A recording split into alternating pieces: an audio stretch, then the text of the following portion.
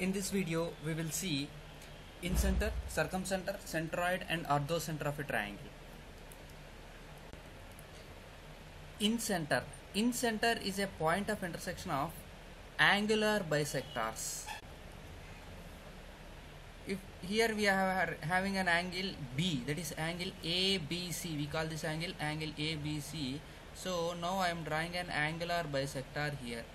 Angular bisector means here the angular bisector divides this angle into two equal parts. Suppose if angle ABC is 60 degrees, this angle will be 30 degrees and this angle will be 30 degrees. Okay, so in this manner we can draw three angular bisectors to three angles. So like this, here this is an angular bisector from A and this is an angular bisector from C. Here the point is that all these three angular bisectors intersect at a common point. That common point we take it as incentre I. So why it is called incentre?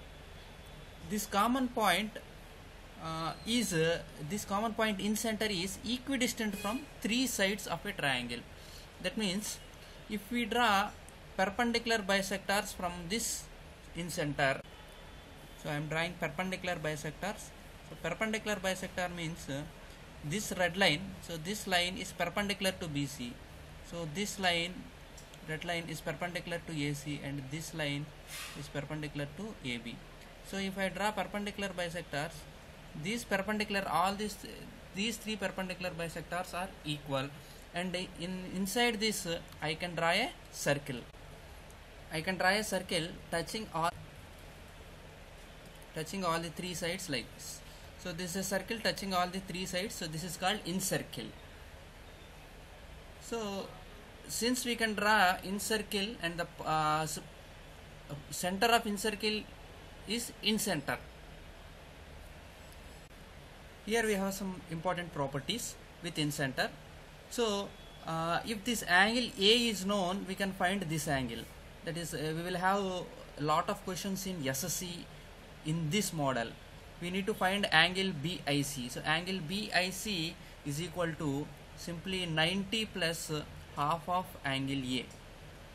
So if you know angle A, if angle A, this is given, this is 60 degrees, if angle A is 60 degrees, then this angle, he will ask directly this angle. Angle B is simply 90 plus half of 60. Half of 60 is 30. 90 plus 30, it is 120 degrees. So this property is used. And apart from this, if we extend these two sides AB and AC, and here we can draw angular bisectors for this external angle. If we draw angular bisectors, these angular bisectors will intersect at some other point.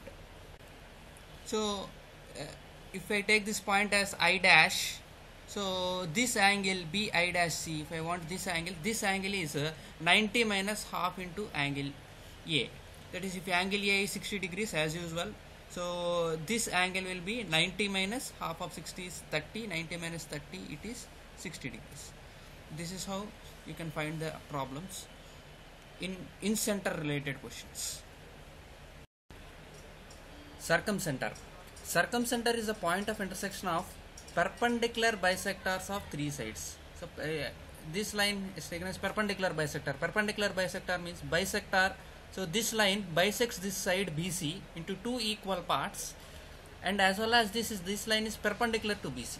So this is called perpendicular bisectors. So for three sides we can draw three perpendicular bisectors. Here also all these three perpendicular bisectors intersect at a common point. This common point is called circumcentre of a triangle. The angle made by circumcentre with the other two sides is double the angle opposite to it. That is, this BSC is double of this angle. If this angle is 60 degrees, simply this angle is 120 degrees. Because circumcentre is used to draw circumcircle. So we can draw a circumcircle. So I am not able to draw it perfectly. So circumcentre is used to draw circumcircle. Circumcircle means circumcircle intersects this triangle at three vertices, right? It's three vertices. So in a circle, we know in a circle there is a property. It is a property of a circle. So this is the center of a circle. So for any circle, if we draw for any circle, so if we take a chord like this, for any circle, if we take a chord, the angle made by the chord at the center is double the angle made here. So you can take anything, you can take this side also. If you take this side, if you take this side, this angle and this angle are equal. Okay, this angle at the center is double of these two angles, double of either of these two angles. Centroid. Centroid is the point of intersection of medians. So medians means, so let me take this D as a midpoint of BC. So if D is a midpoint, and from the opposite vertices I am just drawing a straight line. So this AD is called median. So in total we can draw 3 medians. So here from this vertices to the midpoint of the opposite side, all the medians intersect at a point. This point is called centroid. This centroid is denoted by letter G. So here we have an interesting property. AG is to GD is equal to 2:1. This centroid divides this median into 2:1. Here if AG length is given, AG is equal to 12 centimeters, then AG is always 2 times that of GD. So GD will be half of it, GD will be 6 centimeters. So AD is 12 plus 6, it is 18 centimeters.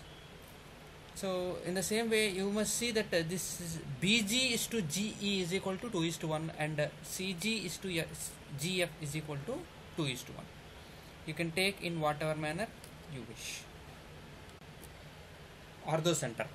Orthocentre is the point of intersection of perpendicular bisectors. That is, from this vertices, if we drop a perpendicular bisector, this AD is perpendicular to BC. In the similar way, we can draw 2 more perpendicular bisectors. So all these 3 perpendicular bisectors intersect at a single point. This is called point of concurrency. So all these points are point of concurrencies because the three lines intersect at a single point. So all these lines are perpendicular. So if we take this as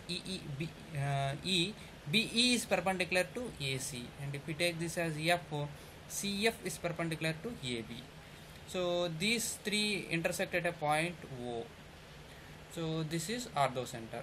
This orthocentre has an interesting property, that is, if angle A is given, if angle A is 60 degrees or some other angle A is 60 degrees, then this angle BOC is 180 minus 60 degrees. So this will be 120 degrees. So this type of questions will be asked in exam.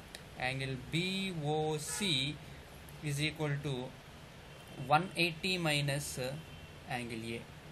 This is very important one. So for orthocentre.